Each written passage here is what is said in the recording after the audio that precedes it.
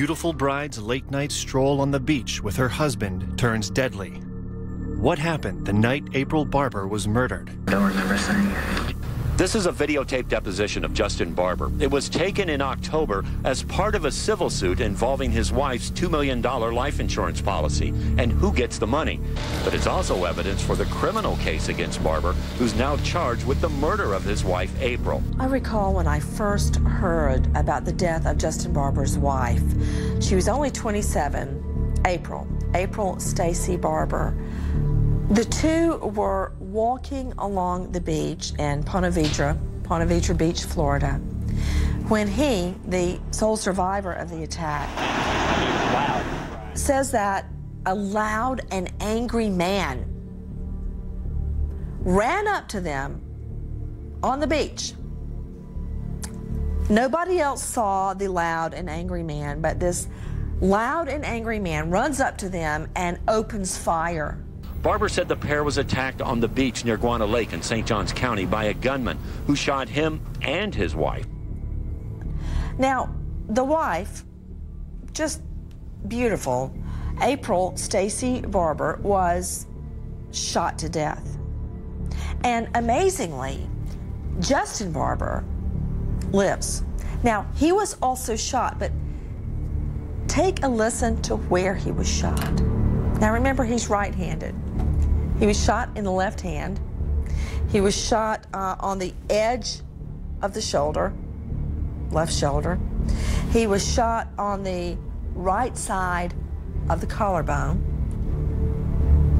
His right hand and most of the right side of his body was not shot. Would you recognize this individual's voice if you heard it again? I don't know. Would you recognize his face if you heard it again? If I saw his face, would I recognize it? Mm-hmm. Probably so. So his story is that then the man, I guess, just runs away after attacking them. He doesn't know the man. There's no motive for the attack. There's no connection between him, his wife, and this loud and angry man. Nobody can ever find the man. Nobody fits that description. He says he then drags his wife through the sand across the beach. Nobody sees this happening on a public beach up to the boardwalk. And then he walks. He says he walks for a very long time until he can flag down someone and get help. All right, tell me about his face. What do you remember?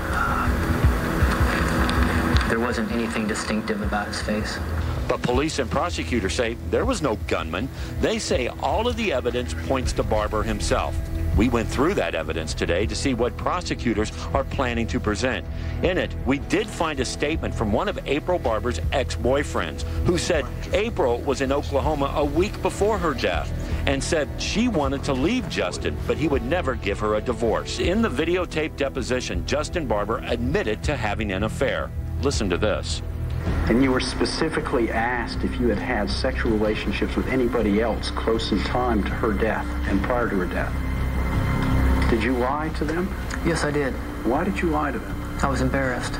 Barber also talked about owning a gun, which he said was stolen 2 months before the murder. He was also questioned about checking into moving to a foreign country. Have you ever done any research on an internet site to determine the circumstances of living in Brazil? Yes. When was that you did that? Any time over the past 4 or 5 years, I'd say. Why would you do that? My company has business in Brazil. Now, the state's portrayal of the facts is very, very different. They claim that Barber had a loud and angry argument, not with an unknown male, but with his wife. That the two argued and he dragged her out into the water and tried to drown her and had her nearly unconscious, but then dragged her body about 300 feet and then shot her in a location where he couldn't be seen. What do you remember about that beach? The sound of the waves, the wind, the smell of the salt water. My memories of what happened there are clouded. Of course, I remember what happened to us. It was a very, very scary time. When did it become scary? When we were approached. It happened very quickly. It was a bit confusing. I didn't know what this person wanted at first. I didn't know what to do. What happened? Things got out of control very quickly. And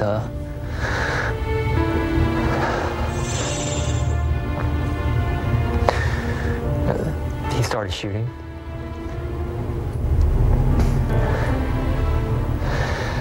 And we fought for the gun.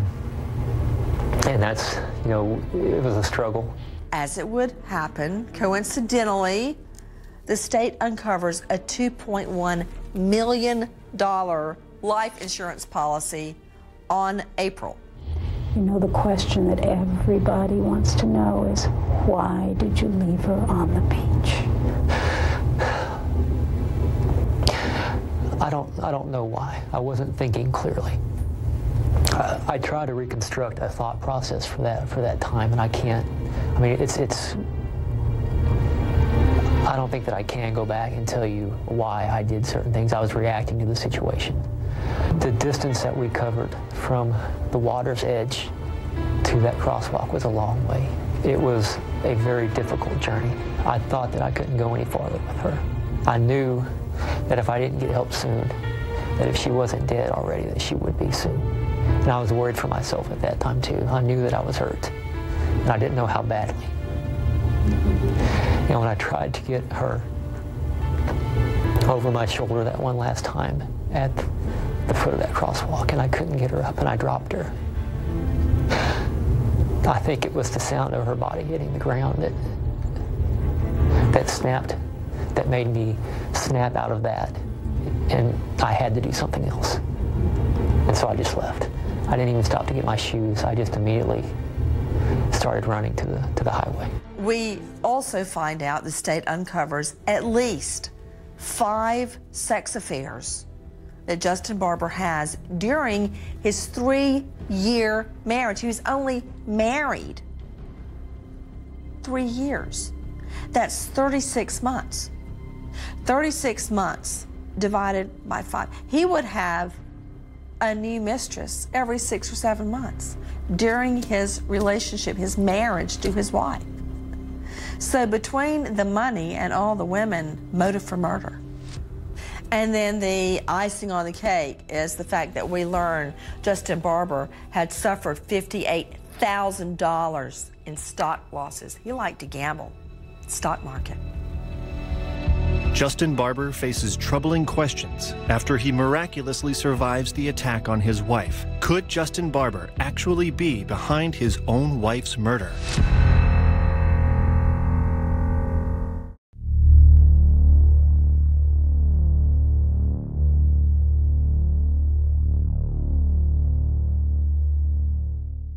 A medical examiner for the state says that the blood flow, a trickle of blood beneath April's nose, was proof that Justin Barber's story is a lie.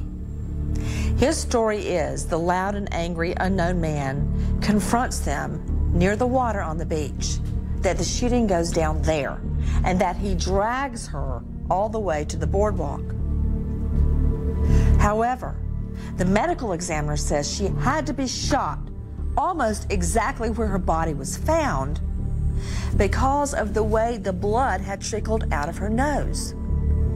If she had been shot near the water and then dragged, the blood would not have gone in the one direction. It would have indicated movement of her being dragged, of her head being this way and that way and this way. But it didn't. All the blood was going the same direction. And that indicated, and could be proved by the medical examiner, that she was killed exactly where she was found. She was not dragged up from the water. Also, she was soaking wet.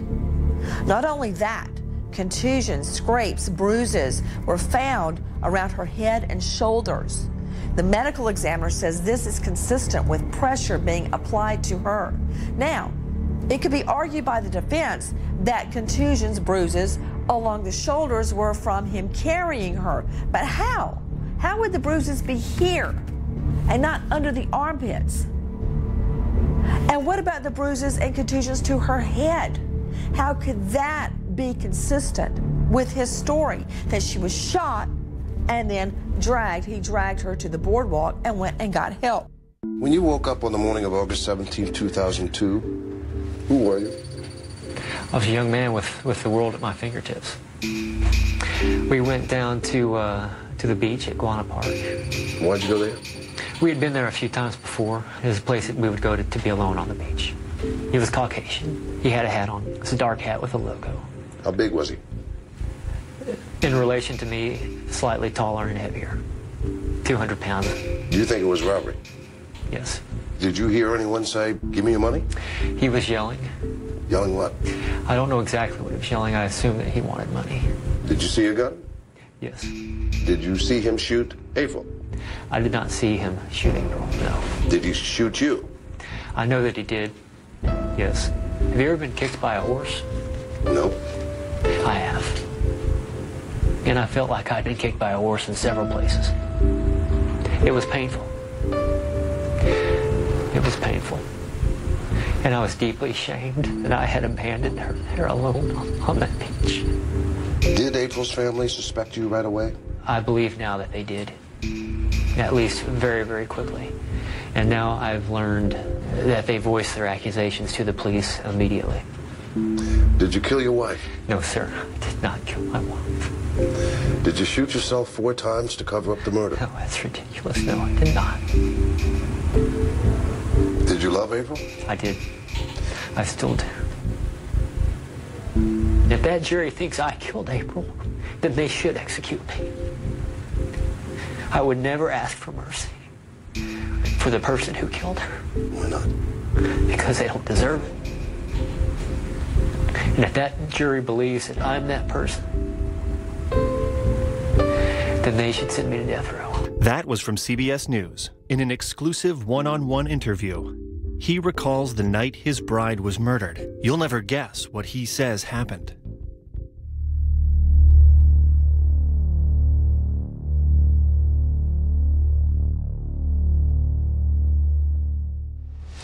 It was August of 2002. April Barber was found shot to death on Ponte Vedra Beach. Justin Barber was also wounded and told police he took off from the scene to look for help. If I saw his face, would I recognize it? Probably so. Barber contended then and during this 2003 deposition for a civil case involving April's life insurance that a mysterious gunman confronted the couple near Guana River State Park. Later, Justin admitted having an affair up until the time of April's murder, another issue raised during that deposition. I think people really want to know, could Justin Barber really have staged this whole event, killed his wife and shot himself 4 times to make it look good? It just seems outrageous. And is this a person who really would do this? What's at the bottom of this? This is a trial that involves sex, money, and a husband who allegedly shot his wife, then himself. Barber's statement that he was accosted for robbery purposes by a loud and angry man didn't make sense. On his wife's body, she was dripping in jewelry, earrings, a watch, the wedding band, the engagement ring, necklaces, everything. None of that was taken. I just don't see how anybody could accept the fact that he left his wife on the beach and was looking for help and would drive that far away to get it. It's inconceivable. It's odd. It's inconceivable. You drove 9.6 miles. Why'd you drive so far? I don't know. I don't know how far it was. I knew that we came from that direction. That's where town was. And I knew that if I drove fast enough back into Jacksonville Beach that I would find help. And I drove as fast as I could until I could find somebody that would help me. But that wasn't the first thing I did. I tried to flag cars down on that highway, and they wouldn't stop. 3 cars. And they didn't stop to help. It was said in the trial by one of the detectives that when you were asked, why didn't you stop at one of the homes, you said, I didn't want to wake up an old man.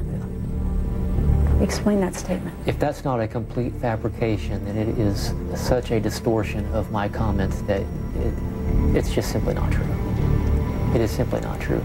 Much like you just asked me what I was thinking when I made these decisions to go back to town, Detective Cole asked me those same questions. And he wanted me to justify that behavior to him. And I really couldn't. I told him the same thing I told you. He said after he was shot, he falls unconscious, wakes up, finds his wife floating in the ocean. He says he gets up and grabs her and carries her about 100 yards up to the boardwalk. Can't carry her anymore, needs to find help.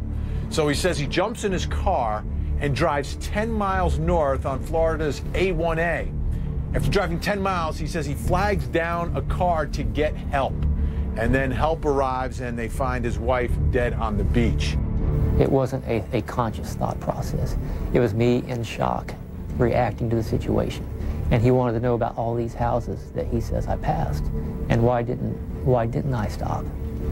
And the hindsight justification would be that these are very expensive beach homes. Do people even live there full time? Are they vacation homes? Can I take the chance of picking this house, climbing the gate, trying to get help, and not finding any there? How much time does that take? If it's an elderly couple, are they even going to help me? Are they going to answer their door in the middle of the night?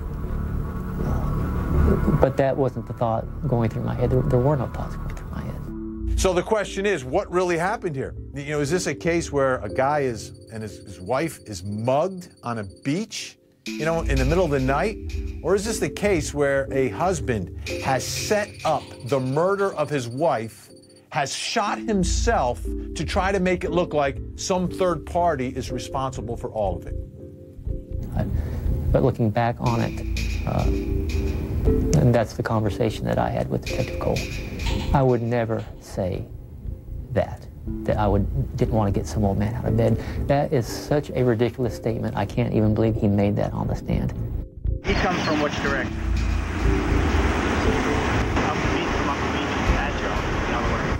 Experts examining April's body make a startling find. Does it prove her husband's telling the truth? When we come back, what secrets does her body reveal? Now, interesting, both police and the medical examiner believe that Justin Barber's wounds were self-inflicted, and I'll tell you why. None of the wounds were near any major organs.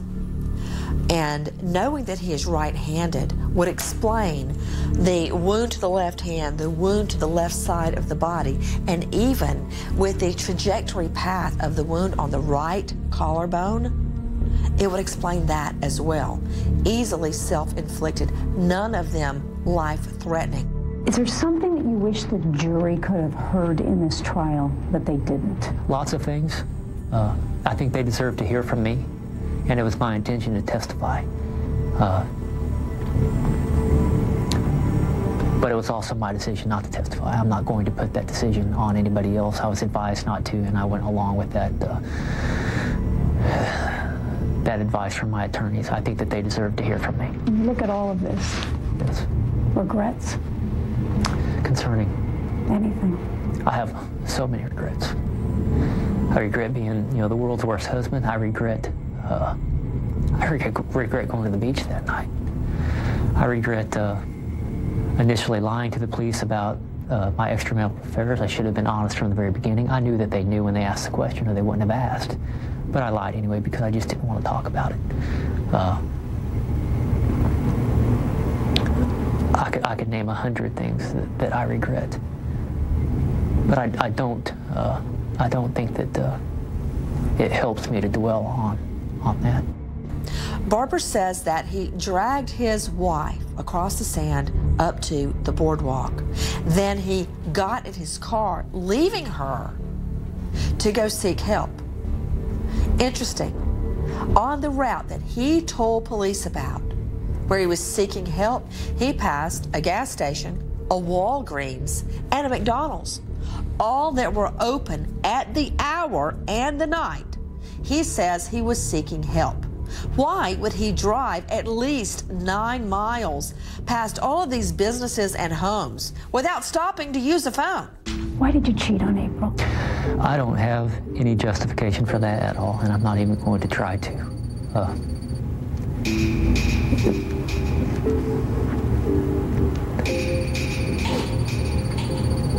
I can try to go back and tell you why the reasons for that. Not just with Shannon, but there were others before her.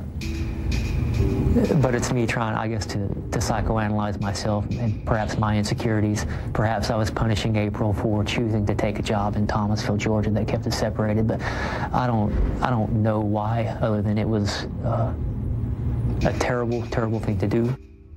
Now, although everyone, all you legal eagles know that statistics are not allowed in a criminal case in a court of law, this would have been the first time such a robbery had ever happened on Ponte Vedra Beach, the first and only. There are some legal documents, didn't come into the trial, but Patty Parrish says that you had said that you would pay back the funeral expenses, that you couldn't pay it, and that you never tried to pay one dime of it back. True, not true? There's more to that story. I didn't have my wallet on me when we met with the funeral home director, and the funeral home director was a personal friend of Patty's, and he wanted payment at that time, and I didn't have it. My mother offered to pay it, and Patty offered to pay it, and I told Patty that I would reimburse her. And less than a week after that, from my interviews with the police, it was very obvious that Patty was pursuing me as a suspect with the police. And at that point, I didn't feel comfortable having conversations with her. Yeah. Yeah, so that early on. Yes. Yes. Was that surprising to you? Yes. It's one thing for the police to immediately suspect a spouse in a crime like that, but for family members to do it was upsetting, to say the least. To battle Justin Barber's claim, the state brought on 7 experts, including crime reconstructionists. An interesting expert brought on by the state was Jerry Finley. He says Justin Barber's story is absolutely irreconcilable with the physical evidence. And he goes on to explain this. Justin Barber insists that he changed positions while dragging his wife from the water to the boardwalk across the sand. He had, I guess, meant dragging her under arms, dragging her by the chest, dragging her by the hands. But if you look at the physical evidence that was found at the boardwalk where her body was found, they say that the blood spatter evidence shows she was shot where she was found. Her head hit the sand, and there it stayed. If, according to Jerry Finley, her body had been repositioned at least 9 times in the process of dragging her from the beach to the boardwalk, there would have been no definitive blood pattern. It would have moved all over. It would have dripped down. It would have dripped to the side, to both sides, maybe even up if her head was hanging back at some point. Long story short, there was a blood flow from her nose. It went in one direction. It never varied. And there, it dried. That is inconsistent with the story that Barber gave. What do you want people to know about Justin Barber? That I'm innocent. That I did not kill April. I certainly didn't shoot myself 4 times. And I want people to understand that although I have been convicted, that I'm going to fight with everything I have left. Until the day the state of Florida executes me, I will fight this. Coming up, a shocking discovery. Prosecutors uncover a potential motive in the bride's murder. Was money and sex with other women to blame?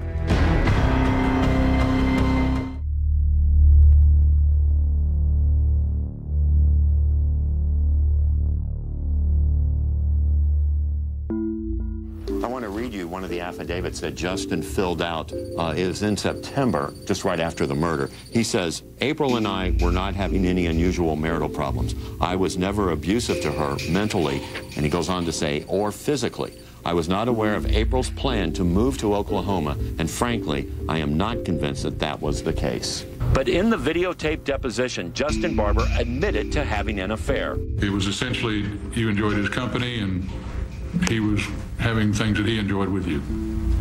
What sort of things did the defendant say about his wife or his marriage? He said that he loved her. He just couldn't live with her. In the mystery surrounding the death of April Barber, her husband, Justin Barber, left a trail, a forensic trail. Probably the most important piece of forensic evidence were the blood stains on April, the victim. Justin Barber claimed that he had carried his wife from the ocean and had found her floating and carried her up to the boardwalk. Well, forensic experts say she was shot and ended up right where she was shot by the boardwalk. She wasn't shot by the ocean, and it's the blood stain that proves it. The blood stain has one pattern going down, and experts say if he in fact was carrying her, that blood stain would be all over the place. But they say it was consistent with her being shot and dying where her body was found, which contradicted Justin Barber's story. You helped law enforcement so much, every step of the way. Yes. And then once it got to your trial, they used all of that against you. Yes. Do you regret doing that? No. It's the right thing to do.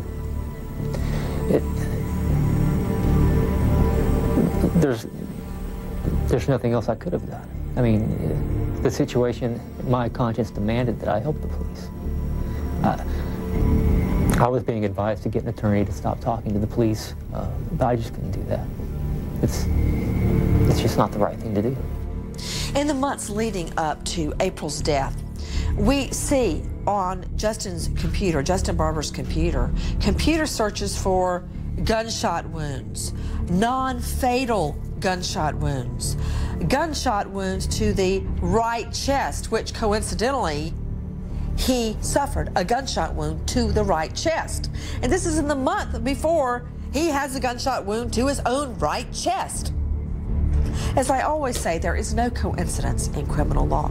What are the odds of somebody researching gunshot wound to the right chest, getting a gunshot wound to the right chest 6 months later? Those odds just don't exist. If you're not convinced by those computer searches, he also looked up Florida divorces, Florida divorce law, the month before his wife is found dead. Did you love your wife, April Barber? I did. I still do. I still do. Do you miss her? I do, every day. I wish that I could trade places with her. I know people say that all the time, but it's true. Did you kill April Barber? I did not kill her. I could not do that. Well, prosecutors say, first of all, Justin Barber is a guy who was married but wasn't acting like a married man. He had at least 5 affairs, and they were together but separate. He was working in Jacksonville, she was working in Georgia, and they would get together in Florida on weekends. And that's the time that they would spend together. But they said that Justin Barber and his wife April had a fight the day that she was shot and killed. And they say Justin Barber was motivated not just by getting out of the marriage, but by money. $2.1 million in life insurance was at stake in this case. They say that was a huge motivator for Justin Barber to get out of his marriage and get into a new life, because he was in debt for about $58,000 for some bad deals he had made. But the bottom line here was the bottom line, $2.1 million, and he would no longer be married. That, they say, was the motive for murder. In the civil deposition, you admitted that you had purchased a bulletproof vest. Why'd you buy that? I don't know. It was an impulse buy. I was on eBay, and I think I was looking for Under Armour, which is an athletic apparel, and up pops a bulletproof vest, which I thought was bizarre. I put a bid on it, and I guess I won the bid, and it shows up at my house a week later. That bulletproof vest was hanging in our closet when the police searched our condo that same night. And then months later, I guess it became an issue, and I turned it over to them through my attorneys. They analyzed the vest. They came to the conclusion that it had no relevance whatsoever. The prosecutor, the new prosecutors on the case, Chris France namely, decided that they had no purpose coming into trial. He didn't even try to bring that evidence into the trial.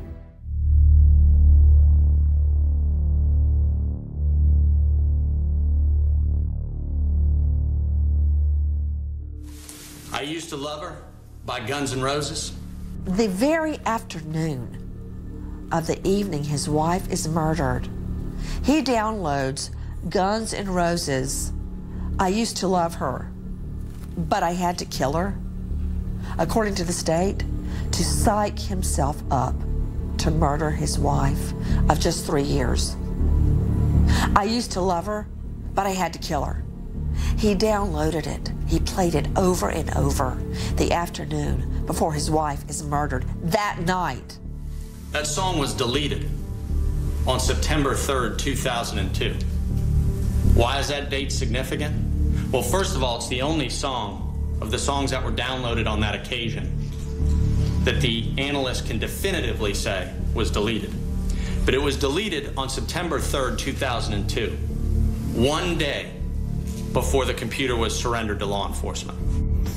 I used to love her, but I had to kill her. Why did you download those songs that night? You're probably referring to the Guns N' Roses song in particular, or just the entire group of songs? Well, the entire group. I was always downloading songs. I think there was nearly 2,000 songs on the computer at home that I downloaded. Why did you delete just that one song? I deleted several songs that day, and I think that, or whenever the songs were deleted, I don't even remember what day that was. And I think that their computer expert, the state's computer expert, also identified other songs that I had deleted. He also downloaded Rascal Flatts, Moving On. Finally, June 26, a jury hands down a verdict of guilty. Justin Barber guilty in the murder of his wife of just 3 years, 27-year-old April Barber. Recommend to the court that it impose the death penalty upon Justice Murdis Barber. No emotion from Justin Barber as jurors one by one agree with the verdict, recommending a judge sentence him to die for the murder of his wife, April. His family holding on to each other as he's led away in handcuffs. I don't understand it. I never will, and that's about all we can say. Earlier in the day, Barber cried as April's best friend took the stand. We all carry an indescribable pain. How is it that anyone could choose to murder her? April's aunt, who helped raise her, shared a poem April wrote. I cannot believe the purpose of life is to be happy. I think the purpose of life is to be useful, to be responsible, to be compassionate. You know, after you were convicted on that Saturday, you came back in and you had to give your fingerprints. And your family was wailing. Your grandmother, your mother. You looked at him, didn't you? Yes. Describe that for me. I don't know how to describe that feeling. I wondered if I'd ever see my grandmother and my grandfather alive again. They're very healthy, but you know they're getting old. I knew the pain that they were feeling and the shock and the desperation. They've gone through a lot in the last 4 years, as has April's family. And I just wish that there was some way I could ease their pain, as well as the pain of April's family, but there's nothing I can do. And that moment in that courtroom, I don't know how to explain that.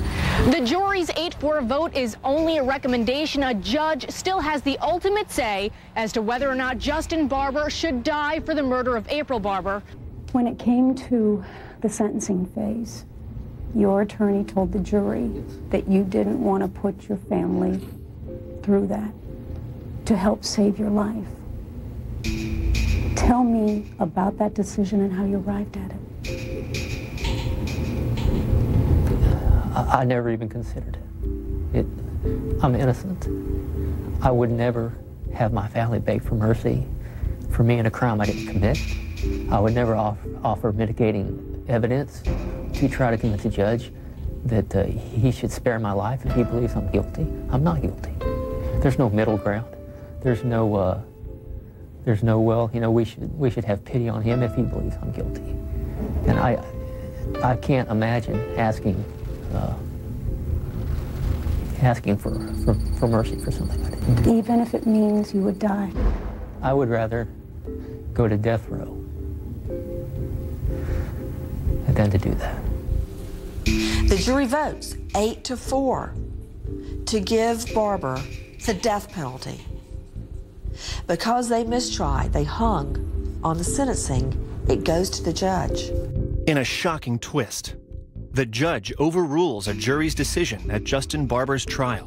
When we come back, find out what happens to the accused killer husband.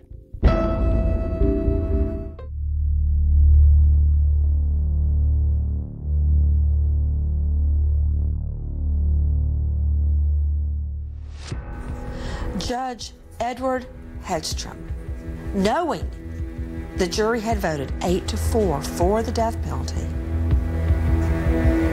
gives Justin Barber life in prison.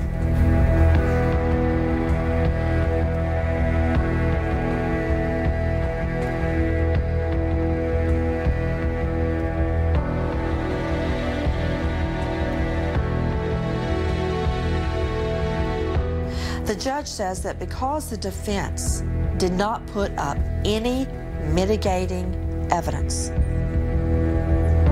to keep him from the death penalty, that the judge could not put much weight in the jury's vote.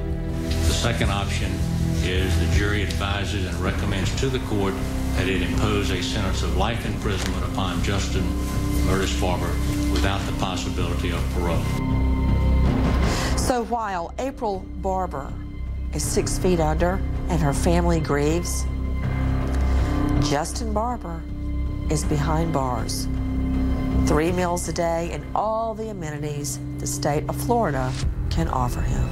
Even now, as Justin Barber sits behind bars at the Central Correctional Institute in Escambia County, Florida, he's still scheming and plotting. He just filed a motion that his trial should be reversed because of ineffective assistance of counsel. That was denied, but believe me, Justin Barber won't stop.